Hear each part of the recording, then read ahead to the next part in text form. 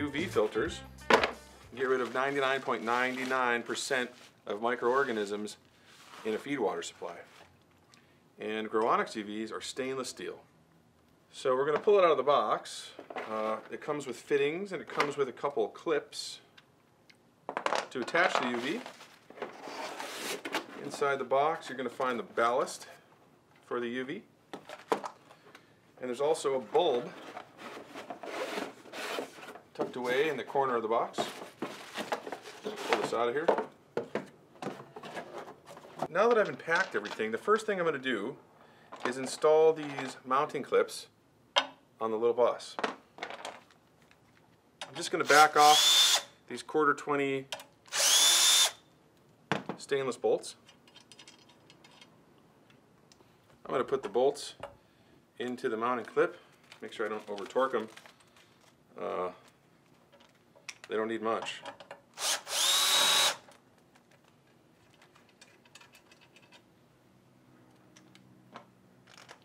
And put the second one up there, just like that. The next thing I'm going to do is install the fittings in the UV. We give you 1/2 by 3/8 male connectors. I'm only going to finger tighten them in for this demo.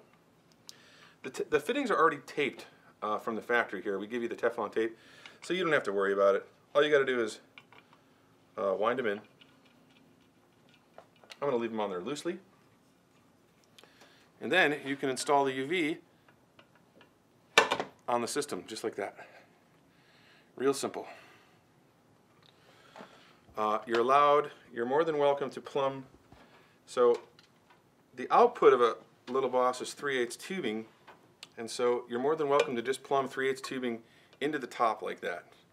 We also give you some stem elbows, and you're welcome to plumb it like that as well. I'm just going to cut this here, like that. And then the output now will be over here. And this will go to your tank or reservoir or whatever storage solution you're using, or if you're going to, to your watering one if you're going to water plants with this. Alternatively, you could plumb the input. You don't have to plumb it to this side. You're more than welcome to plumb. The UV is bi-directional, so it doesn't matter what side the water goes in and then what side the water comes out. You could plumb it into this side and then take the water out of this side. Either way, doesn't matter. So to install a bulb in the UV, it's very simple. All we're going to do is slide the bulb in the end of the UV that has a hole in it. One end cap is sealed, one has a hole. So first thing I want to do is make sure they're tight. Don't over tighten these. Underneath is a glass sleeve and seals on a rubber O-ring. If you over tighten it, you could crack the glass. Just tighten down the end cap till you feel the contact the O-ring. Give it a little turn, not too tight. Gently unpack your light bulb. It's a box in a box. And I'm going to pull the bulb out.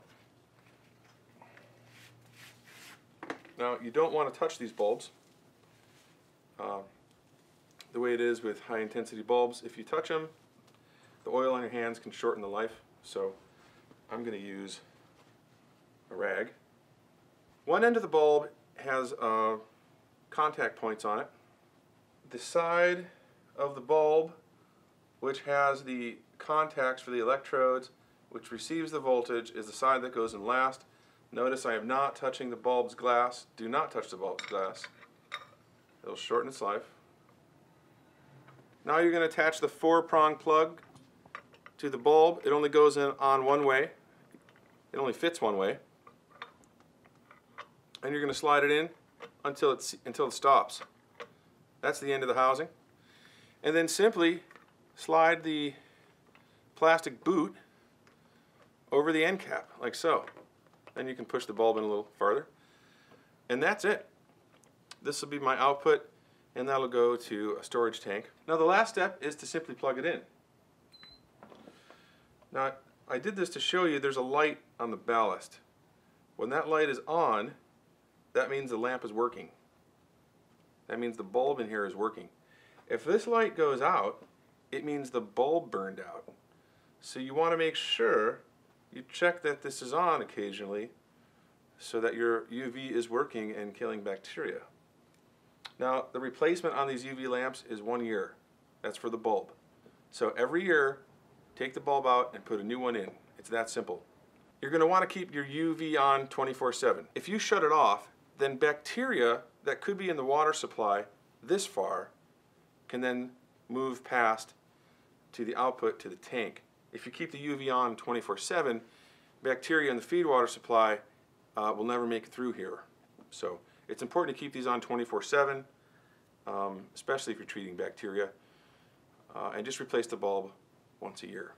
Just a little note, remember, never fire up a UV bulb unless it's fully seated inside this housing. That's because you should never look into a UV lamp. It's harmful to the eyes. So never fire up a bulb outside of the housing. Now, when mounting the UV to a Lil BOSS Deluxe, you have a myriad of 1/4 inch, 1/4 20 holes on the top. I like the 2 in front. Just 1 in from the center, and you could put the clips right there, and the UV can mount on top just like that. It'll look the same as mounting on Lil BOSS. Just put the clips on top, and the 1/4 20 is right there.